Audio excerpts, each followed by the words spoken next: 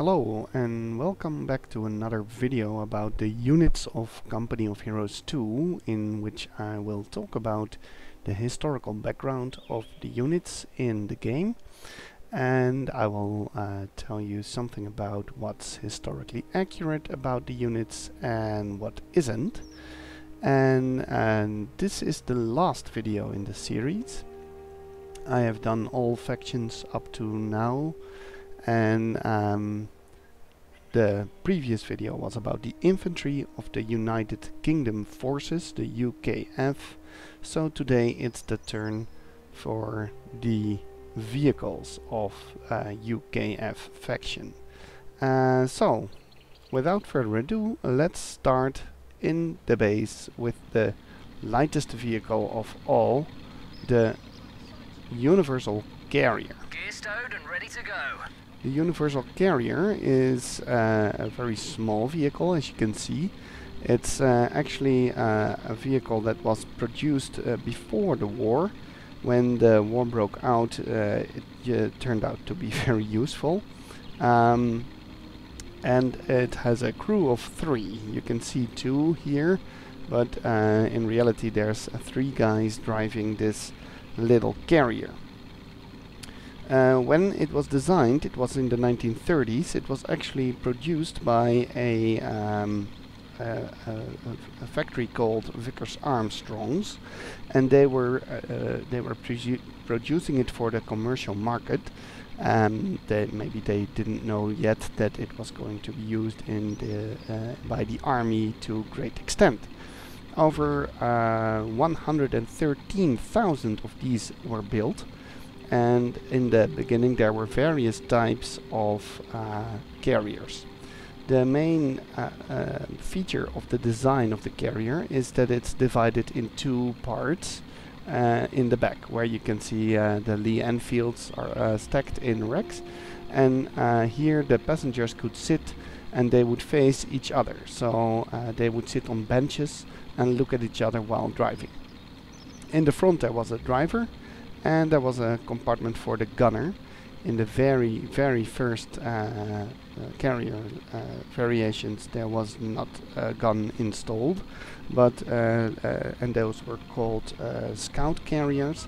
But the most common one was the Bren carrier. As you can see here, it has a Bren gun installed for the gunner.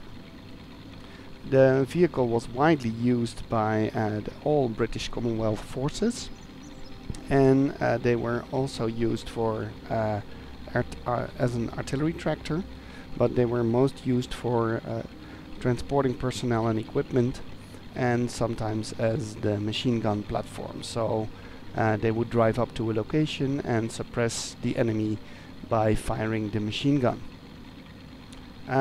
This would have been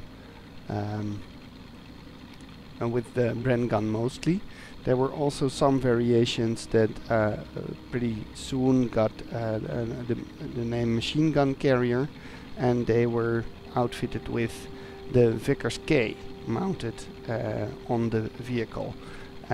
When you upgrade it in Company of Heroes 2, you will notice that it's on the side here, and actually there were also variations of the Bren carrier with weaponry in the back. In the center, on the centerpiece, there could be a Vickers water-cooled machine gun, like the one that I discussed in the infantry video, and there were also carriers that were carrying a Boy's anti-tank rifle instead of the Bren in the front. So here you can see the 3rd crew member, actually, because he is the secondary gunner, and this is of course an up-armored version. The Universal Carrier was derived from a tankette family, which was produced in the 1920s, and you can see that by the fact that it doesn't have a normal road wheels. It's a fully tracked vehicle, so it was also meant to have the front wheels turning sharply when the steering wheel would be used. And as you can see here, the driver has the steering wheel firmly in his hands, and he could turn one wheel and brake the other, and then make pretty sharp turns with this nice carrier. The theory and policy of the carrier was that it was a firepower transport and the crew would dismount to fight, but in practice it was also carrying machine guns, like you can see here, and also sometimes mortars and or artillery and observation equipment. And when it had a mortar, then it could be a mobile mortar platform, like it could be a mobile machine gun platform. The universal carriers were issued to the support companies in infantry rifle battalions, and they had up to 33 per battalion by 1943. Later in the war there were some special carrier platoons, and a British carrier platoon originally had 10 universal carriers with 3 carrier sections of 3 universal carriers each, plus another universal carrier in the platoon headquarters. So that would be a little army consisting of carriers alone. Later the crew was changed, and then apart from an NCO and a rifleman, there would also be an extra mechanic, and the universal carrier in each section was commanded by a sergeant, and the other 2 would be commanded by corporals. So this carrier was one of the most common vehicles of the British Army in World War II, and after the war they were also sold to various other countries. So this concludes the part about the universal carrier. Let's go to the armored car now, Where do you want us? which is here. It's called the AEC Mark III 75mm armored car. Like the carrier, this one also has the Achilles graffiti on the side. I'm not sure why that is, because like I discussed in the previous video, Achilles was the name for the M10 conversion, the British M10 conversion, carrying a 17-pounder, and the actual Achilles is not in the game. The armored car was is called AEC, as you can see, and the AEC is an abbreviation for Associated Equipment Company, which was manufacturing these cars. 629 of these were built, which is much fewer than the universal carriers, of course. So this was a pretty rare vehicle, and the manufacturing of this vehicle stemmed from a manufacturer that was making an artillery tractor. And when it was on a parade in London, Winston Churchill had a very good impression of this thing, and then they were being produced in 1942 and 1943, but then they ceased production. I think that's because the up-armored German tanks were taking over the majority of the vehicles on the field, and light vehicles like scout cars were getting rarer and rarer. So building scout cars yourself was also a bit obsolete.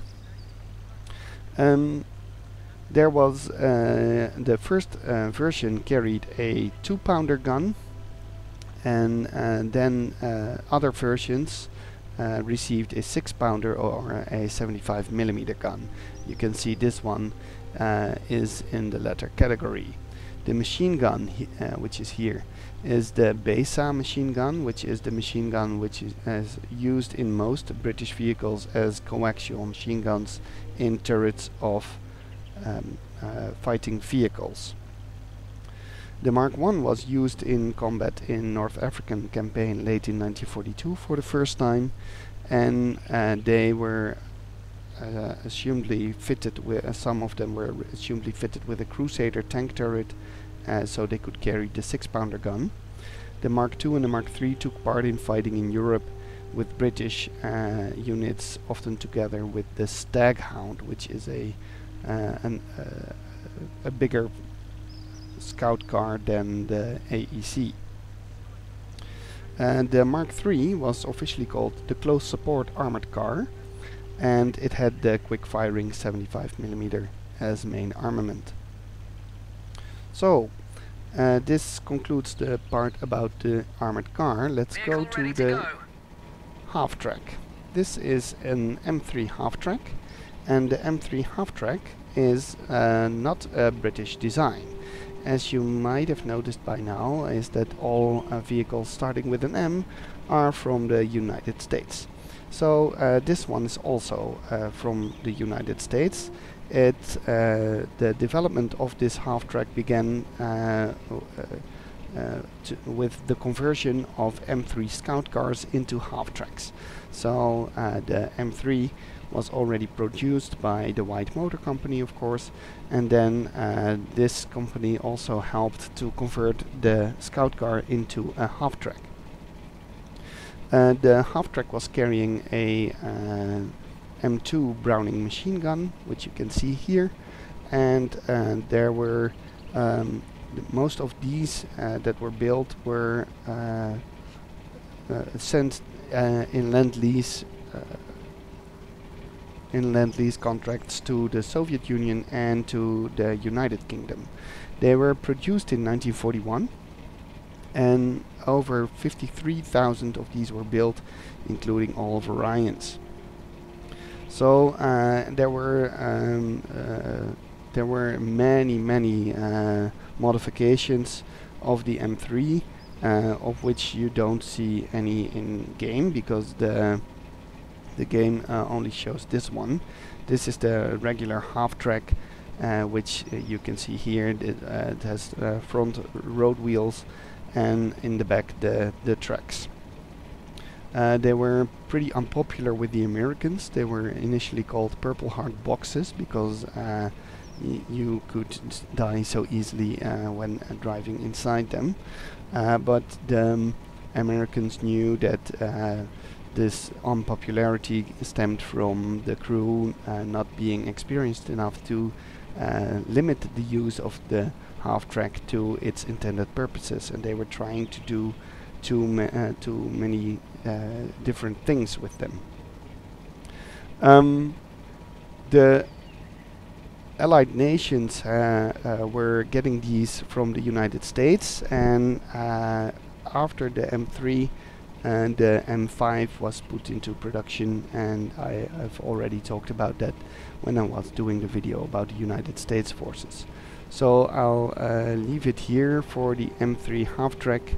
It is looking pretty similar to the M3 scout car, except for the single Browning on a ring, so that you could the gunner could turn the gun around 360 degrees, and that's it for the light vehicles of the United Kingdom forces. So let's go to the next two tanks, because there's two tanks. There's this one, ready to go. And there's this one.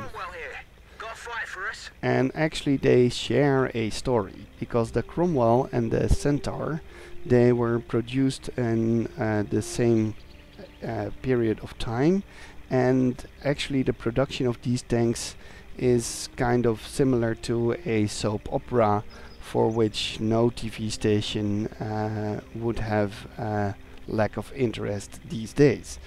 The Cromwell tank is the end product of a large production line in cruiser tanks. The British tanks were divided into two kinds of tanks. There were the infantry tanks. They were supposed to be slow because they had to accompany infantry, and the cruiser tanks were fast. They were supposed to go ahead of the infantry, scout out territory, maybe kill some or destroy some light vehicles of the enemy, and that would be it. The infantry tanks, on the other hand, they would be slow, so the infantry could keep up with them while walking. And the infantry tanks were also more heavily armed, as in not armed but armored, as in they would have thicker armor plates around the hull and the turret. This one is named after Oliver Cromwell, who was the English Civil War leader, the single Lord Protector of the United Kingdom in the 17th century. That doesn't have a very specific reason that it was named after this guy, because all cruiser tanks were supposed to have a name that started with a C. So Centaur, Cromwell, Cruiser, the earliest cruisers were just called cruisers, Crusader, Cavalier, and after the war they continued with producing the Centurion, which is a quite famous tank. The Cromwell, the most well-known feature of the Cromwell is its speed, and that's also something that you can use in game.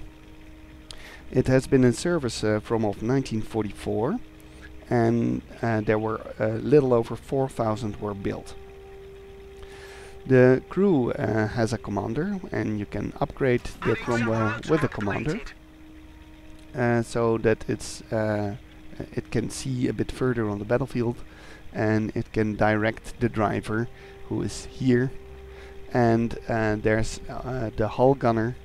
It's also a Besa machine gun, and there's the coaxial machine gun in the turret, and there's the 75mm quick firing 75mm ordnance gun as the main weapon. The Cromwell would carry 64 rounds into battle, and the Cromwell soap operas in the production is that actually there were 3 tanks which were about to be produced: the Cavalier, the Centaur, and the Cromwell. The Cavalier never really made it. It was only used for training purposes, and the main difference between the Centaur and the Cromwell was that the Centaur was sporting the Liberty engine, which had 340 horsepower, and the Cromwell was being equipped with the Meteor engine, which had 600 horsepower. This also explained the difference in the speed of both tanks. Most famous is the Cromwell tanks that were in the Guards Armored Division. They had reconnaissance tasks in the Royal Armored Corps, and they were also being put in the 7th and the 11th Armored Divisions, fighting in Normandy and in northwestern Europe from June 1944 till the end of the war. The 7th Armored Division had Cromwells only, while the other 2 divisions that I just mentioned had a mix of Cromwells and Shermans. While the production was being initiated, they wanted a successor to the Crusader tank. The Crusader was in use in the North African campaign, and it was quite successful, but it could only carry a 6-pounder gun.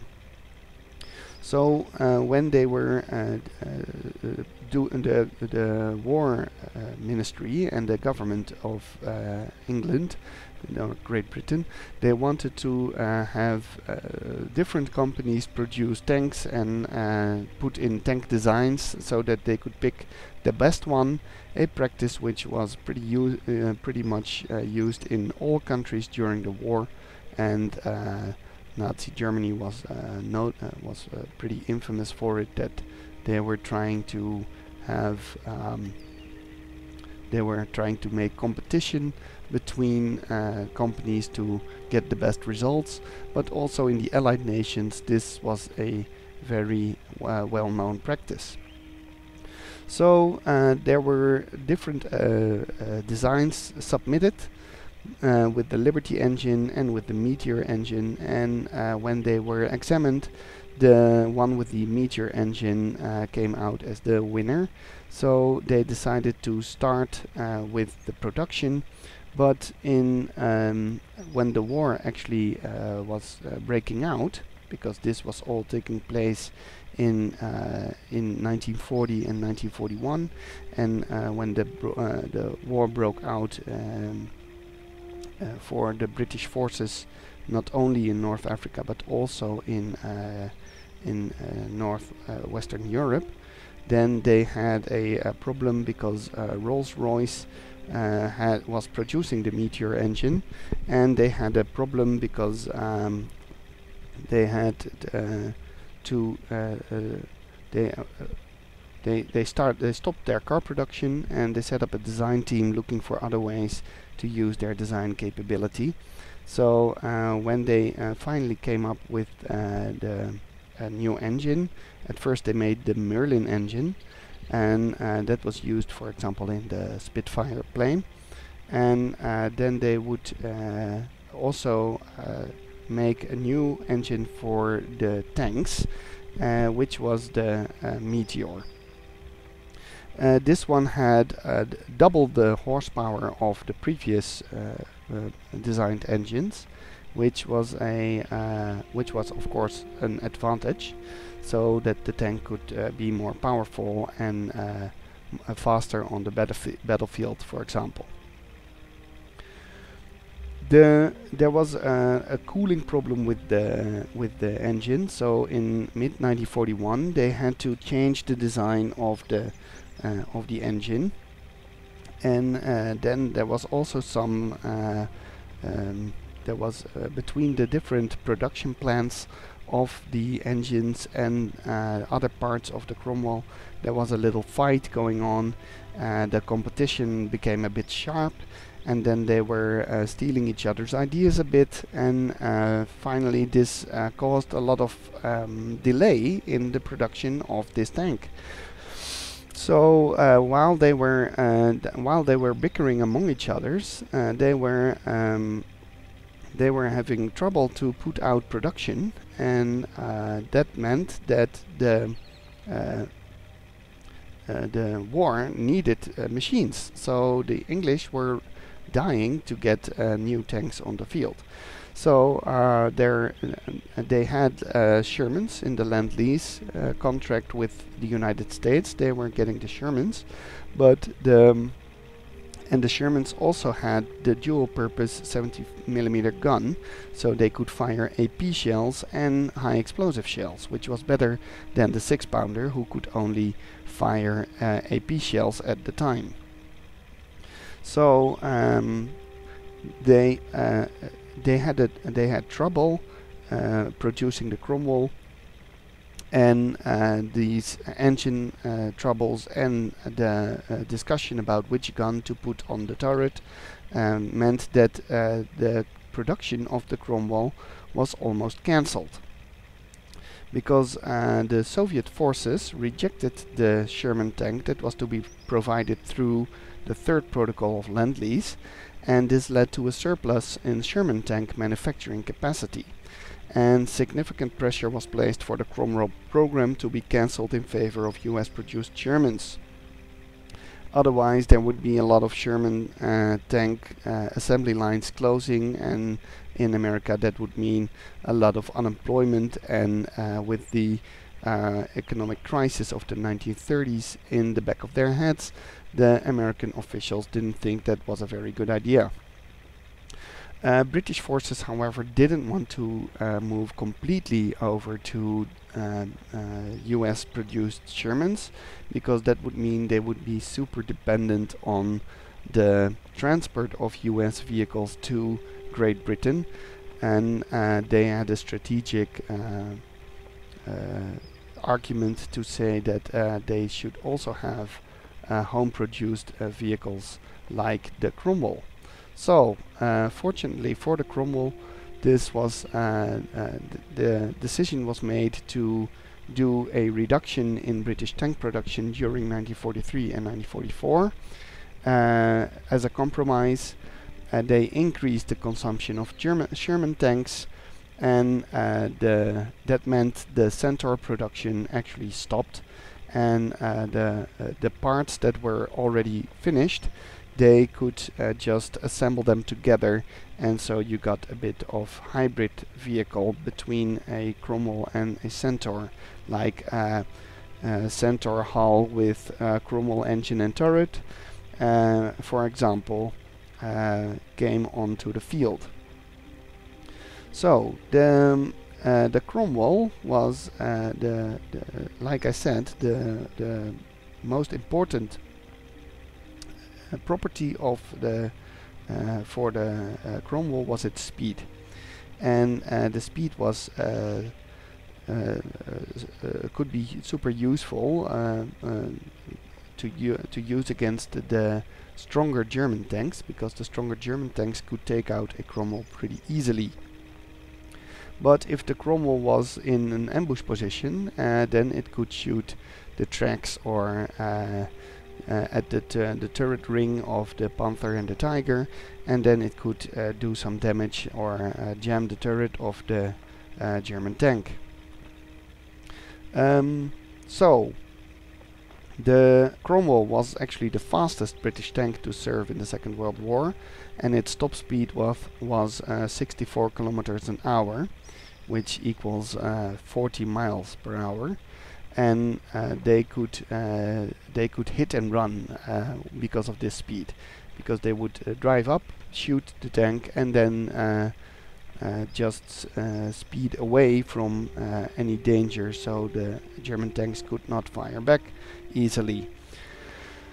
The Sherman could also circle enemy tanks, but that was sometimes you see players do that in game, but in reality that was pretty dangerous, because a German tank would almost never be alone, and that would mean that the Cromwell would expose one of his sides or the backside to a second or a third German tank.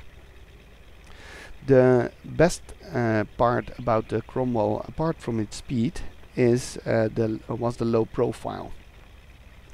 So it was used as a reconnaissance tank, and it was also a very reliable tank. It almost never broke down. It wasn't as sturdy as most Germans, but it was a lot better in not breaking down than the Centaurs and the Cavaliers. There's this little anecdote about the Cromwell speed, in that it was fighting in the Low Countries, and while they had to cross a canal, it was a 20 feet wide canal, they just sped up their tanks, and then they jumped the canal, totally surprising the German defenders, of course. So the Mark IV is one of the later variants of the Cromwell, because of course if you have a Mark IV, then there were also Mark I's, Mark II and Mark III Cromwells, and the Mark IV had the 75mm gun, which was actually a development from the 6-pounder, because they would just bore out the barrels of the 6-pounders, so they could fire the 75mm high explosive shells produced by the Americans, and then they would not have to alter that ammunition. So that was a big advantage for the British. This was the later Cromwell IV, saw the introduction of the final specification, and that was this is the most numerous variant, with almost 2,000 produced. Then let's have a quick look at the Centaur, because this is the same hull. I guess that the developers of the game didn't really make the differences between the models, but this is the AA variant of the Centaur, and it's sporting an AA gun which is called the Polsten. It's actually it's a Polish design, Let's have it attacking this spot Target here. range, let 'em have it. So you can see that it's a quick firing AA gun. And Polston is a very weird name. Nobody is really sure what it stands for. The most probable explanation is that it's a compound based on Poland on one hand and Royal Small Arms Factory Enfield on the other one. So the Small Arms Factory was Shepard, Turpin and Enfield, which makes up Sten, and then Poland, Pol, together is Polsten, but it's not 100% sure that this is true. So if you know where the name Polsten stems from, then please post in the comments. Let's go to the next tank. Sherman Firefly ready. This is the Sherman Firefly, and the Sherman Firefly is a Sherman, of course. The Shermans, I've discussed the Shermans in the video of the United States forces already, so I'm not going into the production of the Sherman and what that all meant. But the Firefly was a special Sherman, of course, and that's because of the fact that it was carrying a 17-pounder gun, and more about that later. It was designed in 1943, and a little over 2,000 of these were built, so it was pretty common. No, it was not really common, but it was more common than, at least than the Centaur AA tank that I just discussed, because that was pretty rare. And this 17-pounder gun was fitted on tanks. In the British Army, they were using Shermans already in the North African campaign, and there they renamed their Sherman from M4 to a number. So in North Africa they used the Sherman 2, and by the time of the invasion of Normandy they were using Sherman 5s. All these Shermans had 75mm guns, and as you might already know, especially if you have seen previous videos, that was very good against fortified positions, against infantry, blobs, and against bunkers and stuff, but not against tanks. So the tanks, the British were in need for a heavy tank destroyer. So they were trying to experiment by putting 17-pounder guns on different chassis. They had already tried to do that on the Cromwell chassis, but the turret ring of the Cromwell was too tight. It wasn't wide enough to have the 17-pounder gun fitted in and being able to reload it in battle. So they were experimenting with different designs, and then they ended up by trying to do it with the Sherman. So the Sherman had to be modified so that the 17-pounder could fit in, and some things were altered about the 17-pounder itself. It was actually a top-loaded gun, and it had to be altered so it could be a side-loaded gun. And there were some modifications to the turret of the Firefly as well, because it was a very heavy gun and very long. As you can see, it really sticks out. They had to put a counterweight in the back of the turret, which was also used to store the radio, because the radio was actually inside the turret, but because of the new loading system from the left, the radio had to move, so they caught two birds with one stone there. The long barrel was needed to have the high velocity 17-pounder shells leaving the barrel with enough speed to get the penetration needed for the enemy tanks. And this long barrel meant that the German tankers were instructed to kill fireflies first.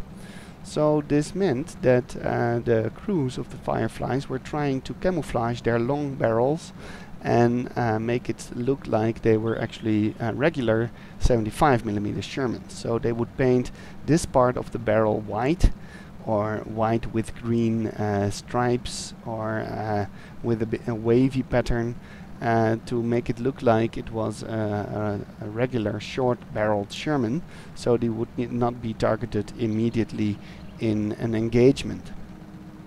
When the gun fired, the flash of the muzzle flash of the barrel was so bright that the crew had to close their eyes, and if they wouldn't do that, they would be blinded for a bit.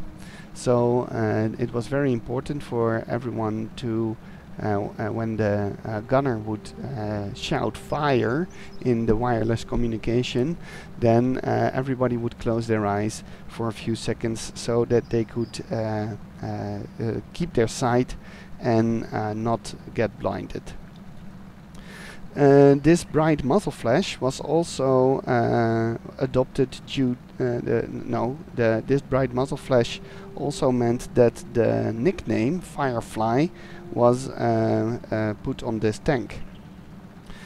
Some other units, because it was not an official name, some other units also called it the Mayfly, and that was because of this brightness, and that's actually a pretty funny detail about this tank.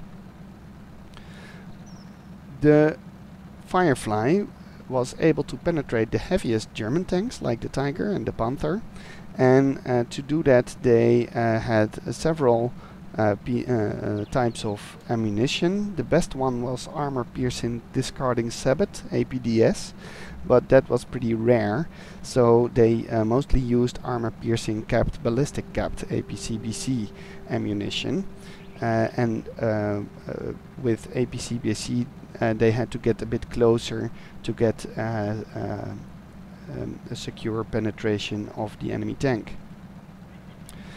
Only in late 1944 there was a good high explosive shell for the gun available, and until that time they were purely used as anti-tank vehicles, which could not be used against soft targets, and that's why when this came into service, some British units were ordered to replace all their Shermans and get these ones, but they didn't want that because then they would not be able to kill soft targets anymore. And especially with infantry carried AT weaponry, which became a lot more common in the later years of the war, they wanted to have high explosive shells readily available.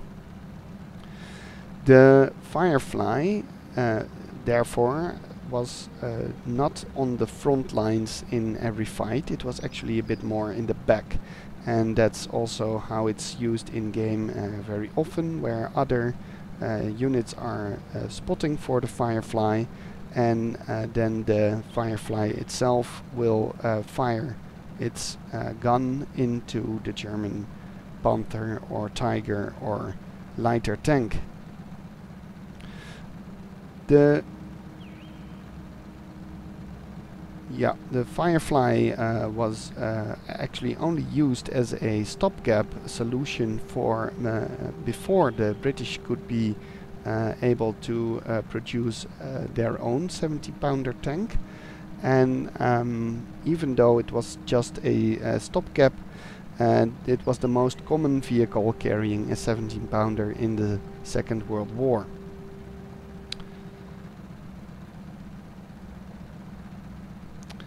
Okay, before we move to the next tank, I'm going to show you the tulip rockets, which were actually realistic, because the tulip rockets were fitted onto the tank with this type of rack, and the tulip rockets were meant to stun the crew of an enemy tank. So that's also portrayed in game, where you can see that if you hit an enemy tank, it's actually the crew is blinded for a bit, and you get this yellow sign thingy that it's with the lightning flash.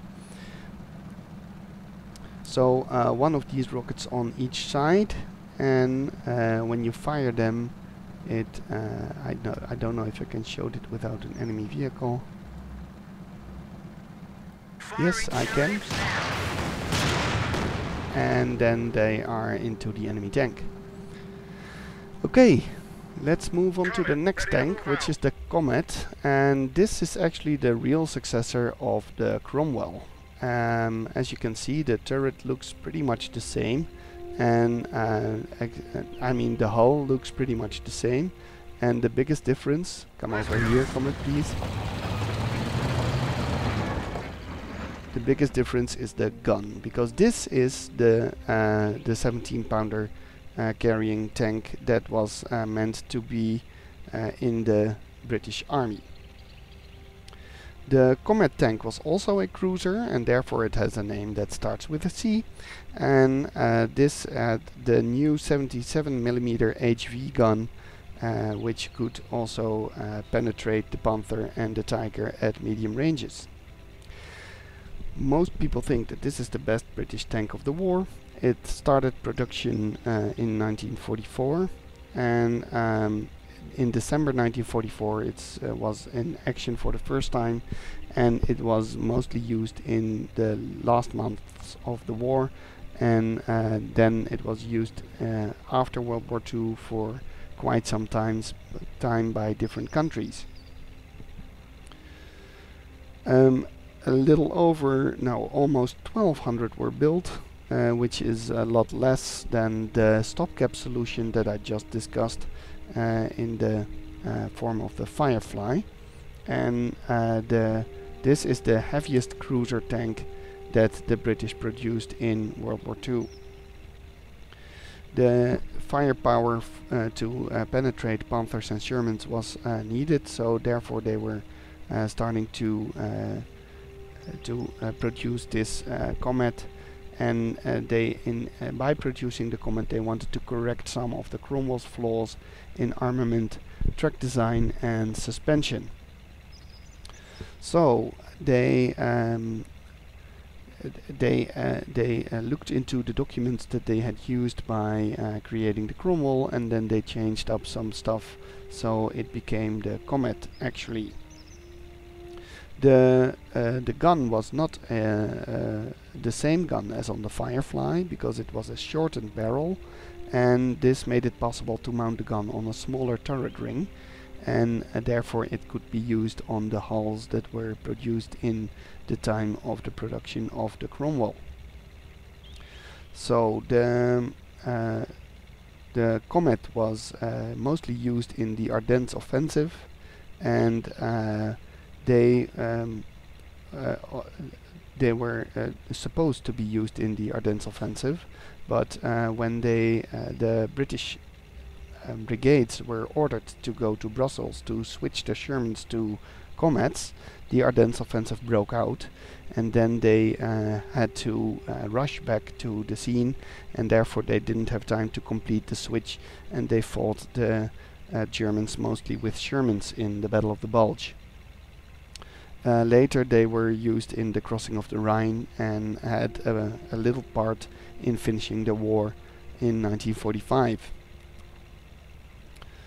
So let's go to the next tank. Infantry tank, ready to go. It already tells you that it's an infantry tank, and this is an example of the other type of tank that I discussed. There were cruiser tanks and infantry tanks, and this is the example of the infantry tank. The Churchill was an infantry tank already produced in the time of World War I.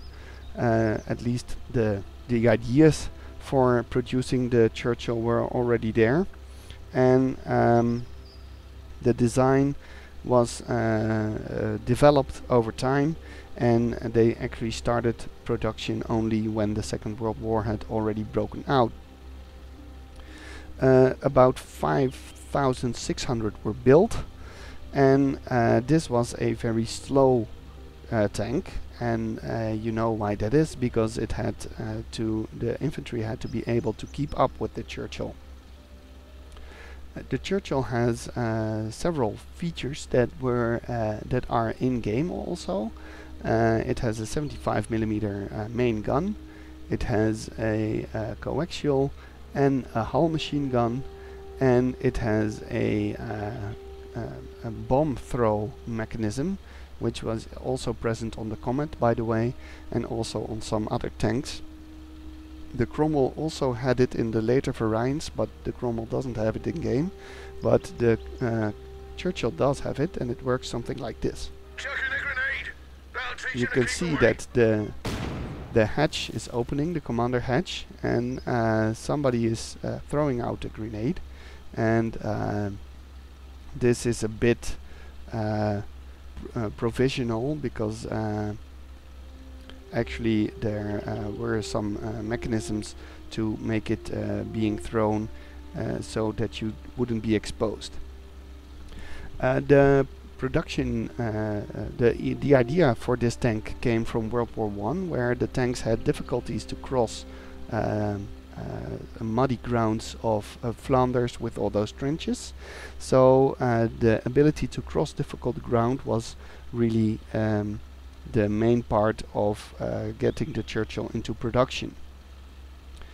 The Churchill was used by the British and Commonwealth forces in the North Africa campaign, in Italy and in Northwest Europe, and a few hundred were supplied to the Soviet Union under the Lend-Lease contracts. The name of the Churchill tank is a bit weird, because you would think that Churchill, well, England, Churchill, Winston Churchill, and actually if you look it up, some sources will tell you that it's actually named after Winston Churchill, based on some of his sayings about, well, they named the tank after me because we have a similar weight. But if you know Winston Churchill a little bit from other sources, then you might know that he was a very ironical man who was making a lot of jokes about himself, and therefore this is not really proof that that the name was given because of him, Winston Churchill himself.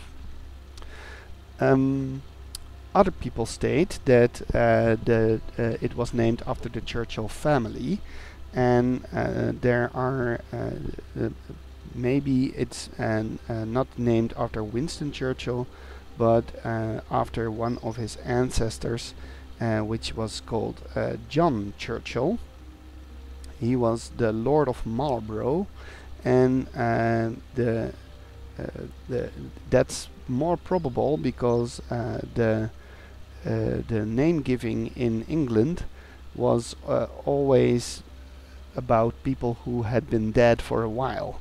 So they would not name a tank which was in service at that time after a living person, let alone after the person who was leaving the country at that time, because even though he was pretty popular, there were also people that resented Winston Churchill for putting everything in the economy on the waging of the war, and also he was quite controversial in using the army to break strikes, and therefore a tank naming after a controversial prime minister was not the best idea, because maybe the guys who were producing the tank at Vauxhall Manufacturing would not want to produce a tank named after a guy that was putting the military in their factory halls in order to put them under pressure to stay at work.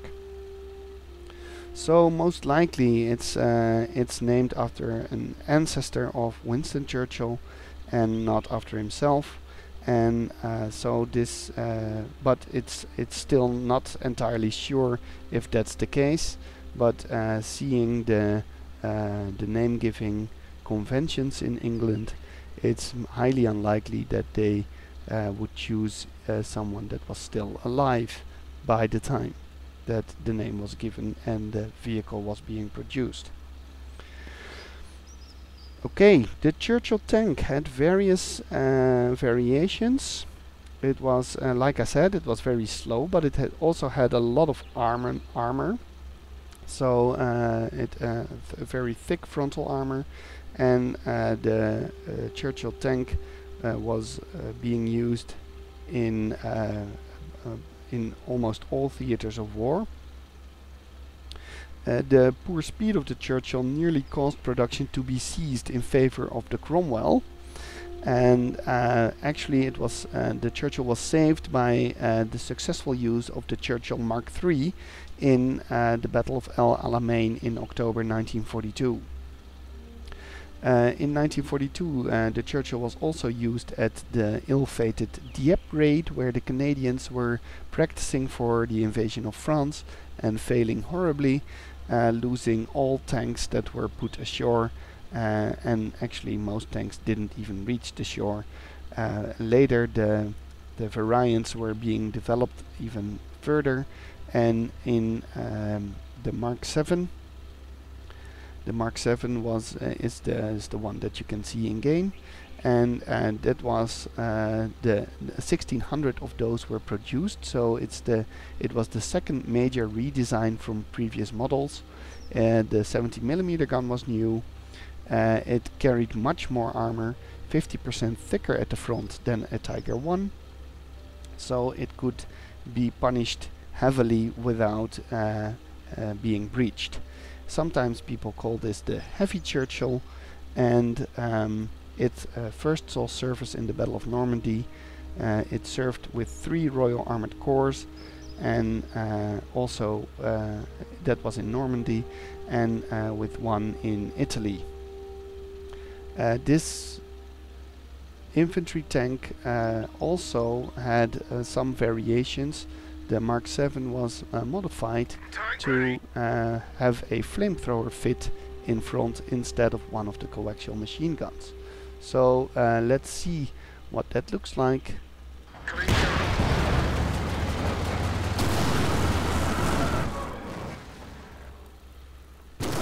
So the main gun is firing and the flamethrower is firing. And these crocodiles, they were pretty famous, and like the universal carrier, which could also be equipped with a flamethrower. Let's equip one with a flamethrower right now.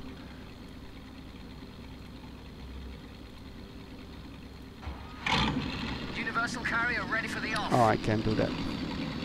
I have to make a platoon command post first. Command post is finished and ready for use. So, an upgrade fitted and working. Carrier ready to steady then. this is the Wasp, Target under fire. and both the Wasp and the Crocodile were famous for being terror weapons against the Germans, and there are some stories that Germans would flee their positions when they would see a crocodile approaching. Not sure if this is an anecdote or based on true stories, but at least it's quite noticeable that this Churchill saw some service and was being used against infantry, of course. Then there was also this other version of the Churchill, which we can see here. This is the Havre, which means Armored Vehicle Royal Engineers, and it was an engineering vehicle because after the Dieppe raid the British had seen that it was very important to blow up obstacles. So they designed this one, and it has the spigot mortar, also called the pétard.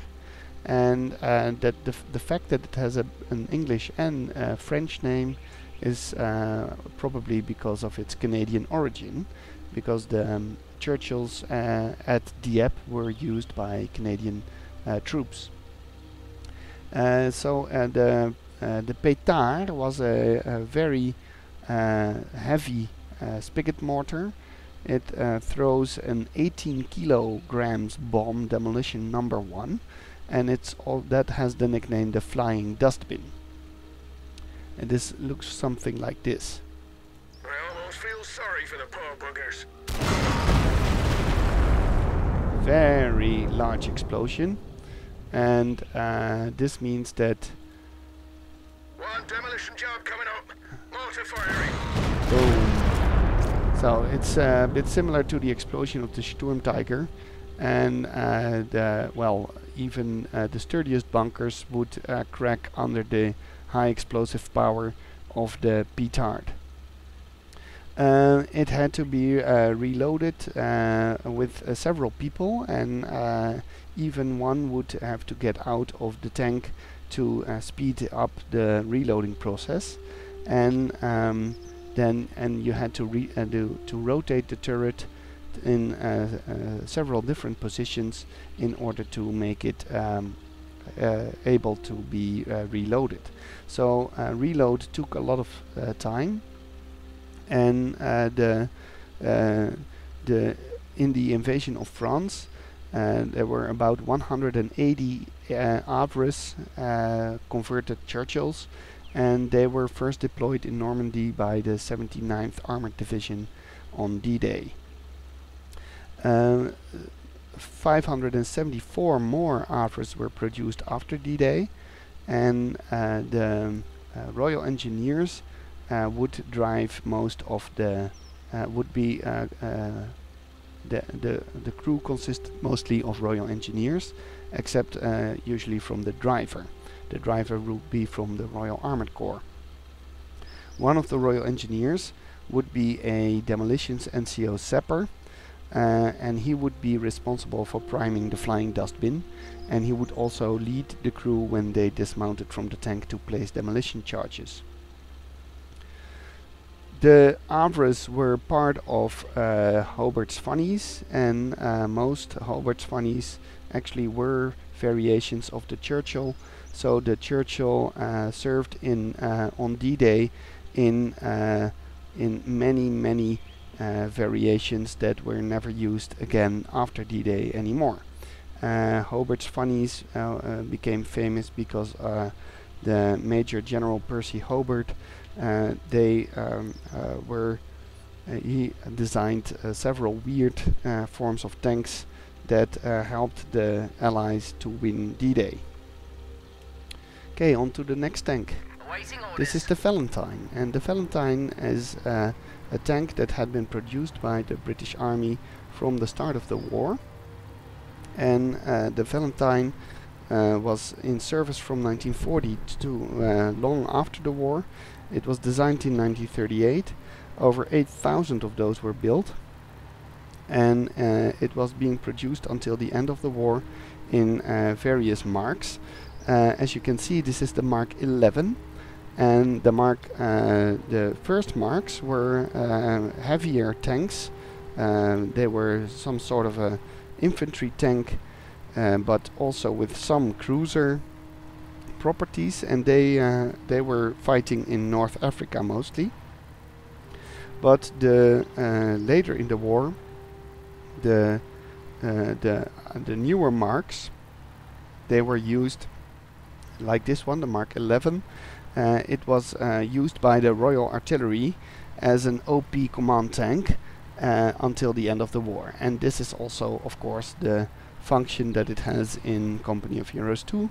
It has the ability to call in artillery barrages, as because this command tank was designed to scout out positions that could then be bombarded with artillery. This was the last variation of the Valentine, and it was faster than the previous variations of the Valentine, which was about as slow as most infantry tanks in the desert campaign in North Africa in the beginning of the war. And in the end of the war, the Valentine was carrying the same 75mm gun as the Cromwell was, so it could fight a bit for itself, but mostly it was used as a observing tank, a scouting unit, which could then be used in conjunction with the artillery, Ready for trouble. which we have here. This is the Sexton self-propelled artillery, and it has a 25-pounder gun. And I already talked about the 25-pounder gun in the previous video, so you know that it was used in direct fire roles and also in indirect fire howitzer roles. And the Sexton was being designed in 1942. It was in service from 1943 till way after the war. It was the production ceased in the last year of the war, and over 2,000 were built by then. The British Army wanted to have better mobile artillery support, so in 1942 they put a different turret on the Valentine that I was just discussing before, and mounted a howitzer inside it. This became the Bishop. But the Bishop had many problems in service, and the gunners needed to put the Bishop on ramps because the gun could not be elevated high enough to get the range that they wanted. So the Bishop was replaced by the Priest, and the Priest was an American built vehicle, and because the Priest used the American 105mm howitzer rather than the British 25-pounder howitzer, they had to use different ammunition, which was very complicated and not really useful for the British. So they wanted their own self-propelled gun, and actually this was mostly produced or designed in Canada. And the prototype was shipped to the UK in 1943, and when they were satisfied about it, they designated it as the Sexton. And you might not know this, but a Sexton is also a religious function. We had the Bishop, which was given that nickname because it resembled a bishop's mitre. The turret resembled the mitre. And then we had the Priest because of a certain ring on top of the self-propelled gun there, which resembled the priest's collar. And then in that tradition they went on and called this one the Sexton. And the Sexton is the guy who is doing the maintenance on the church building and the graveyard. So that's why this was called the Sexton. Apart from these, there was a 6-pounder gun on a truck, which was called the Deacon, also a religious function. Okay, let's have the Sexton fire at this bunker for a while, Long-range bombardment on the way. so that you can see what it looks like when it fires.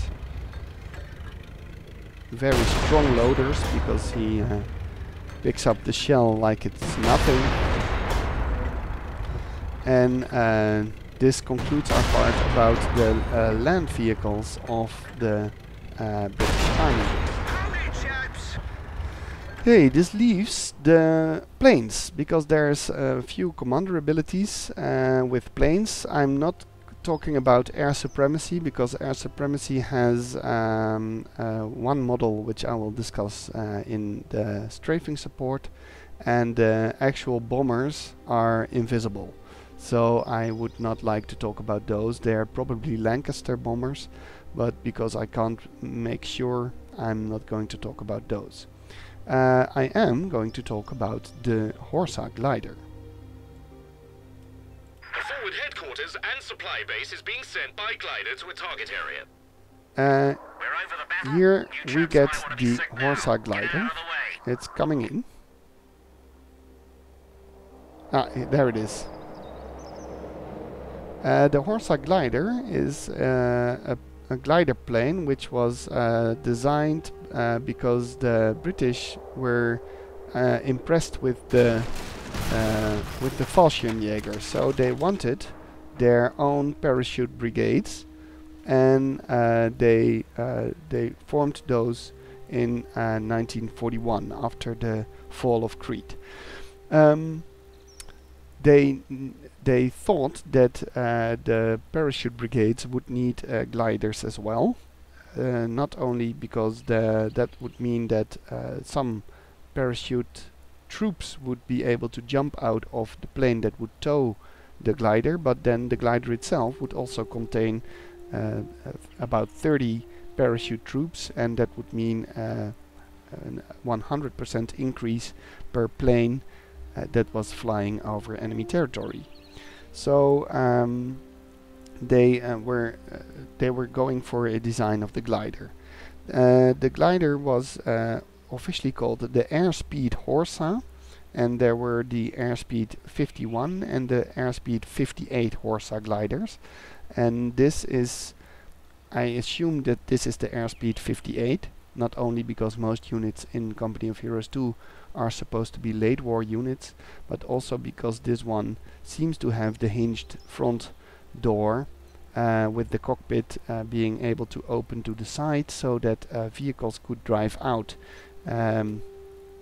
This ramp was was meant to have jeeps being able to go in and out of the gliders. Sometimes gliders were reused. In Company of Heroes, they always end up destroyed on the ground, and that's a bit weird because not all gliders got destroyed on impact, of course. Over 3,600 of these were built, and apart from this door here, the difference between the 51 and the 58 is that the 51 was being towed by the wings and the 58 was being towed by the nose. What's really interesting about this plane is that it's not a plane, of course, because it doesn't have an engine, but about this glider is that the glider is made entirely of wood.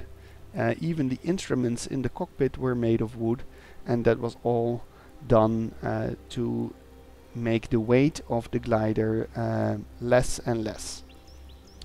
It's called Airspeed Horsa, and Horsa is the name of a mythical guy that was conquering England in the Middle Ages, in the beginning of the Middle Ages. So production started in 1941, and like I said, the British were impressed by the Fallschirmjäger, and they had seen or heard about the taking of the fortress of Eben-Emael in Belgium, which was done by glider troops. So they were also trying to imitate that, just like they were imitating the paratroopers. The cockpit had plexiglass in the windows, so that if it would break on impact, it would not. The chance of breaking on impact was diminished by that, and the rest of the cockpit was made of wood, like I said, and it had a communication system. In the first version, the communication system was connected through the towing cable with the towing plane, but the disadvantage of that was that the communication would break after the glider would be disconnected. So later there was a wireless system inside the glider, so they could keep communicating after it had disconnected from the towing plane. In D-Day they were used extensively, not only in the initial wave but also at the Pegasus Bridge, where the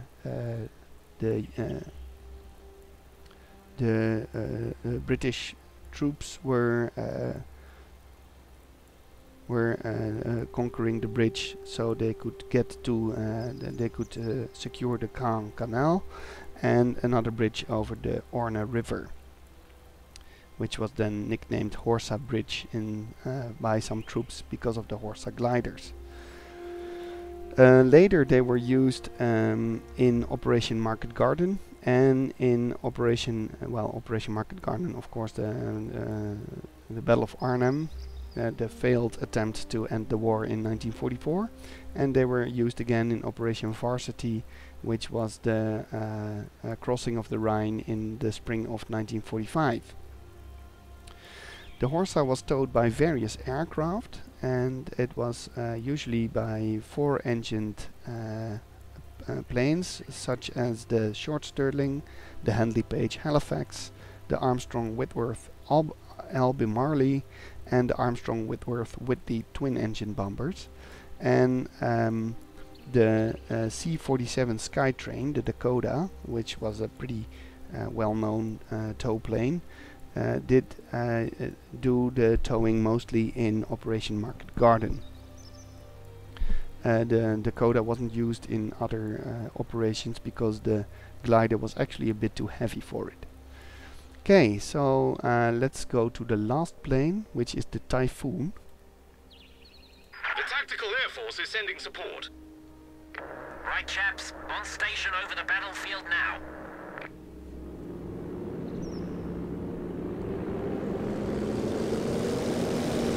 Here they are, the Typhoons.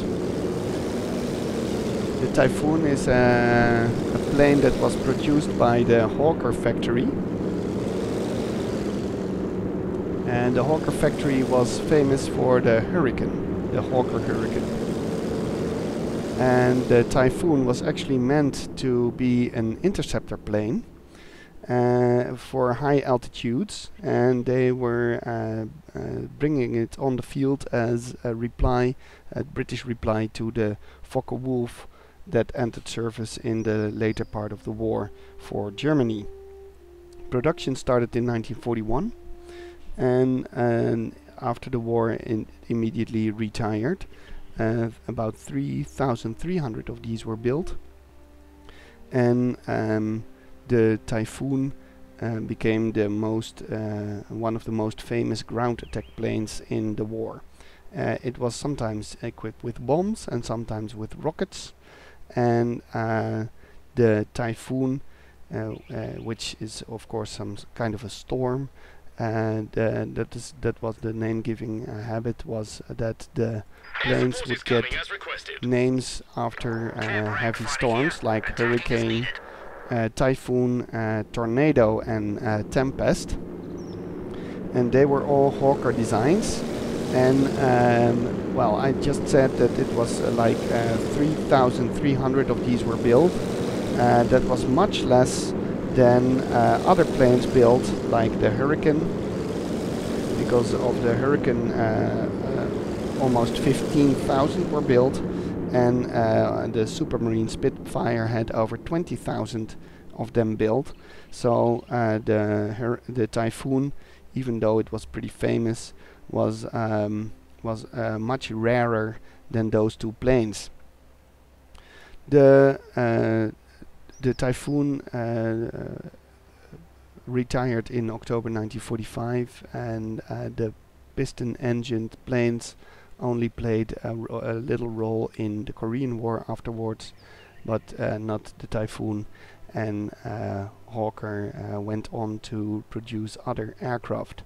So this concludes the unit video of the UKF, the British Forces in Company of Heroes 2. So I hope you enjoyed it, and if you haven't seen the other ones, please take a look. So that's it for this video. Thanks for watching, and have a nice day.